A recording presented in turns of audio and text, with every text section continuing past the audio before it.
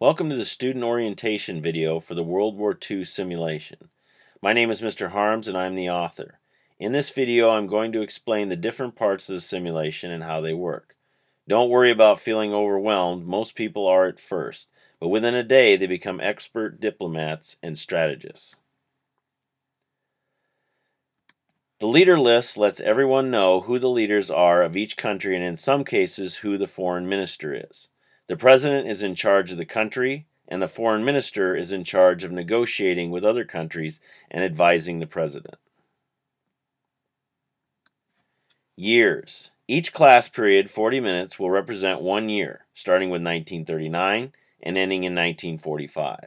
The first day is 1938 and is called the orientation day, or the day the teacher will explain the rules to the simulation. The order of turns. The order of turns will be Axis, then Allies, then neutrals. The first thing you do is war. You use movement to attack countries or navies. In non-war, that's movement to move things that were not involved in war and were not used during the war phase. We will have as many turns as we can get in the period during the day, and we will also always start where we left off. Here is an example turn. In this example turn, we're going to give you a brief viewing of what a turn kind of looks like for a country. So let's say that Japan is going to attack North Central China in the war phase. So they move 1,500 troops into North Central China, and then we have that battle.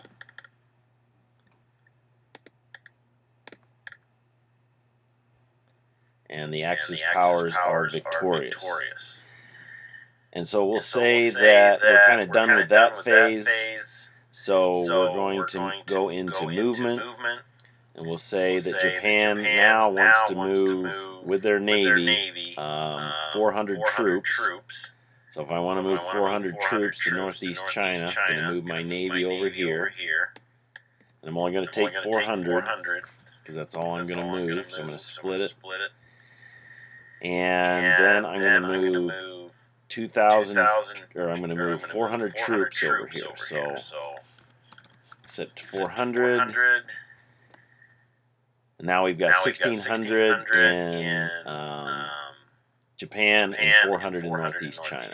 And that 493 was in the same zone, so it's not going to split it unless you change zones.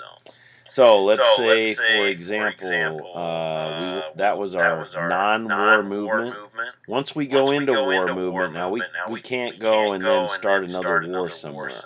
Once you decide that you're going to start moving things, then you have to stay in that movement phase. So that's kind of what a movement in a war looks like. You could do multiple wars. It doesn't matter as long as you don't use the same troops twice. And what I mean by that is I can't take these troops now and attack South Central China because I just used them during this turn.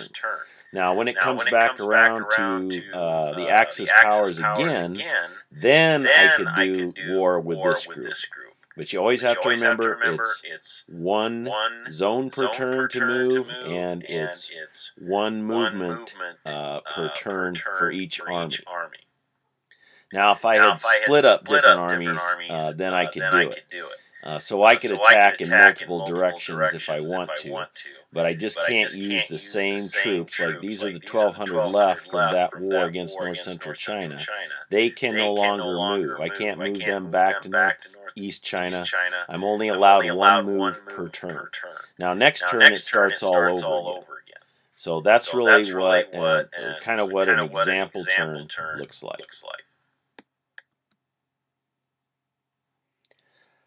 Armed Forces Strength. The number and quality will be different for each country. Only one country will be mobilizing during this game. All other countries have mobilized as much as they could. The military rating. This is a number from 1 to 6. Each country has a military rating that calculates into their overall rating. 1 equals poor and 6 is excellent. The natural resources rating. This is a number between 1 to 4. Each country knows how much of each resource it can acquire to have a full rating point for that resource. The 4 resources are oil, iron, coal, and rubber. Once you have 1 full credit of each, you cannot get any more points for that resource. So no matter how much you acquire, it'll stay the same. Your overall rating now, you add your natural resources rating and your military rating to determine your armed forces rating.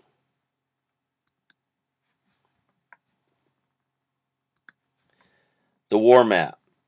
Countries and zones. Colors, the Allies are orange, the Axis powers are yellow, the neutrals are light green, the non-involved countries are light gray, and the unmanned countries are also light green. The sea zones are marked, as you can see, South China Sea, Philippine Sea, the West Pacific Ocean. Those are for battles and movements. Armies are signified by a country's flag with the number of troops below them. Army movement is 1 zone per turn as well. Navies are signified by a country's flag with an anchor. Navies can transport troops and fight naval battles, but cannot fight on land. Naval movement and transport. You can transport 100 troops on 100 tons of Navy, which is normal naval movement. You can also transport other Allies' troops. Natural resources. The black boxes are oil. The red boxes are coal. The maroon boxes are iron ore. And the green boxes are rubber.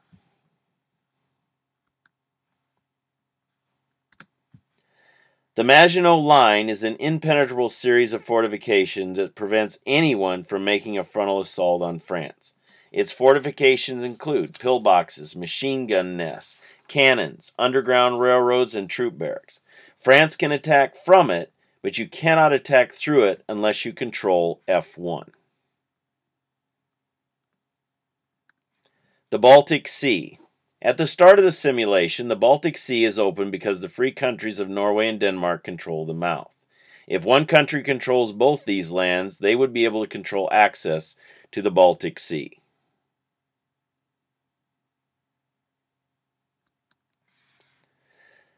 Non-involved countries. Portugal, Spain, Mongolia, and Turkey are not involved in the simulation. You will not be able to invade them or do anything to them. Unmanned countries. Albania, Denmark, Estonia, Latvia, Lithuania, and Greece are countries involved in the simulation, but they are not manned. You may invade them or take them over. They may have some strategic importance, but they have no natural resource value. Transfer or capture of natural resources. You may transfer resources to other countries as you see fit. Transferring surplus resources to your allies is a smart move. If you transfer too many resources, you may lower your own rating. Captured resources automatically go in your stockpile. Transferred resources go on the next day. There are no real-time transfers of natural resources.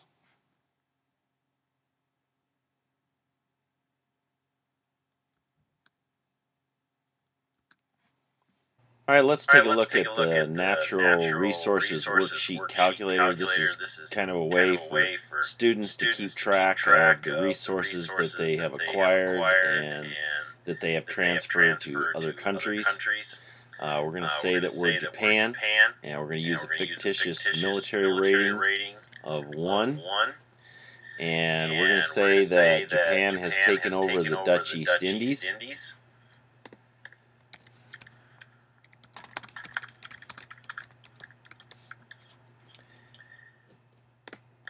The amount of resources that they have, we're going to say for oil is 5. Actually, let's say 1. And what they need is 5. So we know what they need. Their overall rating says they're at a 0.2 because they have 1 credit of oil and they need 5 to fully fuel their army. And so we're going to say that we've taken over the Dutch East Indies, which means we have acquired resources. And in the Dutch East Indies, we'll say they have 8 oil. And so now, as you can see, our oil rating has gone to a 1.0, which is the most it can be. And we also have a surplus of 4 that we can share with our allies. So let's say that we decide we're going to transfer now. We're going to transfer some of our excess resources to Germany. And so this is a transfer. It's going to be a negative number. So we're transferring 4 credits of oil. Now you can see that our rating stayed the same because we still have what we need, which is 5 credits. So we still get a 1.0 for oil. And now we've got an overall rating of 2.0 because we've only used one of the resources. And you can see we have boxes for iron ore, coal, and rubber. So all these resources would be taken care of on this. And this helps keep track of what you've done and what you've taken over. And you should be able to use the View Resources sheet to see how much you have.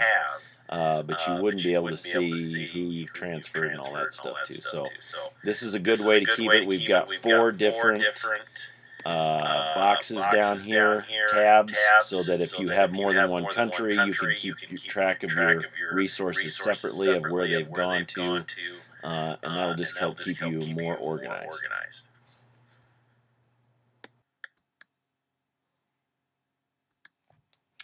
The read-only map. If you have devices in your classroom, computers, iPads, tablets, your teacher will have a read-only link to the teacher's war map. If you click on the View Resources button, you will be able to see how much of each resource that you have. National Strength. The National Strength document shows the size of each country's Army and Navy. It also shows what resources each country has and where they are located. Alliance certificates. An alliance is an agreement between 2 or more countries to defend each other in the case of an attack. This is called a defensive alliance. An offensive alliance is when you are totally allied and are going to attack someone else together.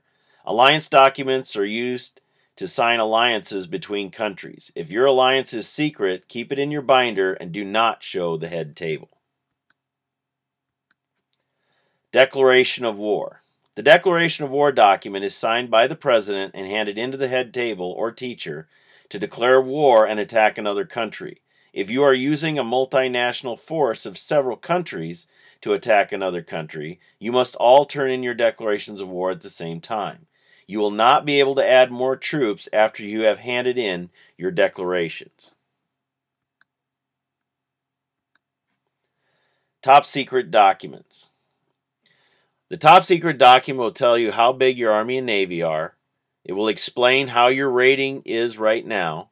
It will tell you what alliances you have. It'll tell you the resources you have and the resources you need.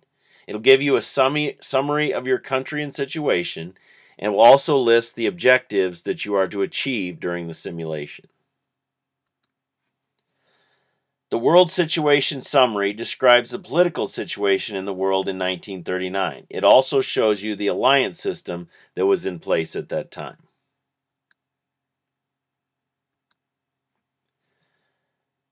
The final report. Final report will be handed in at the end of the simulation. My advice to you is to work on it a little every day whenever you have downtime. Some questions will be answered from the simulation, and you will have to do some research on others with the textbook or online. The first 3 pages are the same for everyone. The last page is based on your objectives. You will need to copy your objectives into the report and list the number of points they are worth. Do this before the simulation starts.